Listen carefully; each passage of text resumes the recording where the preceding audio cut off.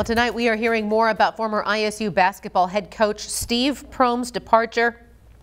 ISU Athletic Director Jamie Pollard tweeting out a 9-minute video explaining the decision to part ways wasn't easy. But after several meetings with Coach Prohm, it was the right one. There's no short-term fix. It's not going to happen overnight. It might take several years. It also became clear that we needed to start over.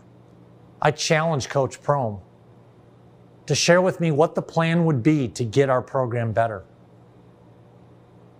And he believed, and I agree, that that plan probably meant making some changes with staff and also making some changes with some of our players.